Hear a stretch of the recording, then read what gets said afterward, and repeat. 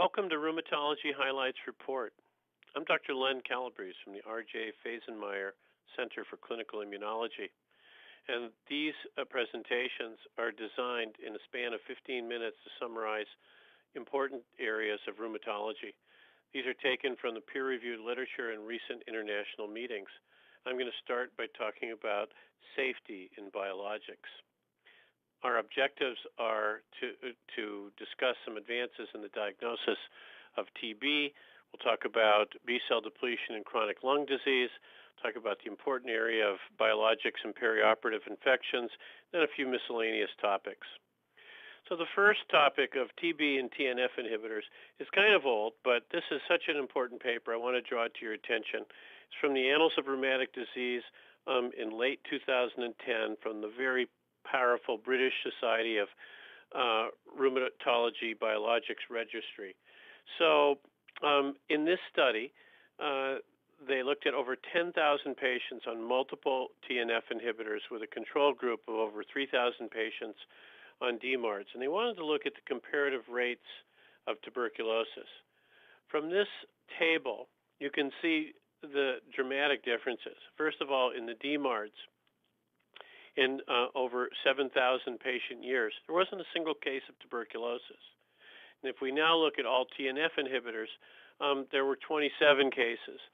So the rates per 100,000 are clearly different. Since there were no cases in the non-bio DMARDs, you can't really express a relative risk. But within the TNF inhibitors, there were cases seen with all of them, but the rates were palpably higher for infliximab and adalimumab compared to etanercept. And in this final table, we can see that if etanercept is the referent value, the comparator, the incident rates were significantly higher for both adalimumab and infliximab, and the time to disease was much shorter for infliximab. So our conclusion, as what we have suspected, is that the rate of TB in patients with RA on TNFs was 3- to 4-fold higher in patients receiving infliximab and adalimumab, and much higher than non-biologic DMARDs. The good news, we have risk mitigation, we know how to screen, and we're observant for this. So let's now talk a little bit about what happened in London in May of 2011. Some interesting abstracts. First one is on concomitant lung disease. You know, last year, Atul Kosnas and I published a review on pulmonary toxicity of TNF inhibitors in the seminars of arthritis and rheumatism. And we were struck about the little-known potential complications of TNF inhibitors in people with diffuse lung disease. So this is a problem. What to do with people like this? They're not good methotrexate candidates. This study from DAS looked at a cohort of patients with lung disease prior to receiving the B-cell depleting agent rituximab. Most of them had interstitial lung disease, some had COPD. And this was retrospective, and half of them had received more than a single cycle. But at the end of this, there were 3 deaths, including 1 exacerbation of COPD and pneumonia. But overall, the survivalship was quite good. So the conclusion was that there was no significant safety signals except for this single case. So my take-home message is that while I don't think that this is ideal nor definitive from a perspective of safety, this is a better safety signal than we've seen for any other biologic agent in the setting of diffuse lung disease. So it would be something that we should be thinking about. The next study by Mariette and colleagues again looked at the issue of malignancy in TNF inhibitors. But this is not a single center or a single country study. This is a meta-analysis. So they looked at a large number of pooled studies. I'll show you the graphs on the next slide. But this found that prior malignancy did impart a higher risk for new and recurring malignancies, but not increased further by exposures by anti-TNFs. And like several other small studies, the only tumors that were increased were non-melanoma skin cancer, and melanoma. The pooled estimate for lymphoma was quite low. As you can see from this overall graph, that there was no association with increased malignancies with TNF inhibitors. I think this is an important message for our patients. Now let's talk about a couple other small areas of importance. One is periprosthetic joint infections. You know, in the not so old medical literature, periprosthetic infections in patients with active RA had an incidence as high as 10%. It's devastating in the area of total joint replacements, but the data are the data. So the question has lingered for some time, and numerous people have attempted to answer this. Is there an increased risk of periprosthetic infections in patients treated with anti-TNF inhibitors or other biologics compared to conventional DMARDs? So Strongfeld, using the RABBIT database, this is German Biologics Registry, that enrolls patients with all different types of biologics and a referent non-biologic DMARD control group, looked at everyone who had total joint replacement of the hip, knee, shoulder, and ankle. And they enrolled 118 patients in the DMARD group and 531 who had a prior total joint replacement prior to enrolling. And then in follow-up, 108 and 397 of these people had their first or further arthroplasty. And the next table shows the data. And there's a lot of data on here. So as you can see, in the left-hand column are the different treatment limbs, ranging from DMARDs only to anti-TNFs, DMARDs after anti-TNFs, and then other non-TNF biologics. We have the patient years of exposure, the number of periprosthetic infections, the periprosthetic infections within 6 months, the rest would be delayed, and then the rate per 1,000 patient years. So first of all, I would say that the referent value is the DMARDs only. And considering there were 204 patients with total joint replacements, there were only 2 periprosthetic infections, and these were delayed, yielding a rate of about 4.9. And from there, you can see that the other rates for other drugs, except for anakinra, and note that there were very small numbers in this group, were all in the same ballpark of infections. So in this conclusion, it showed that the overall rate of infections was only 1%, and that was 1% in the non-biologic DMARD group, and only 1.5% in the biologic group.